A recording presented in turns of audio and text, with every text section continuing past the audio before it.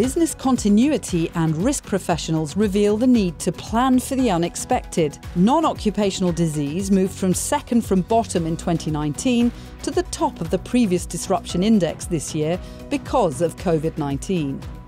Prioritise people.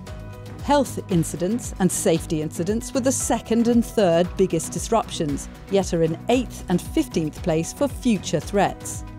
Think beyond your own operations. Supply chain disruption is anticipated as a greater threat in the year ahead. Look ahead with optimism. Business continuity programs are becoming more mature and continue to receive good investment.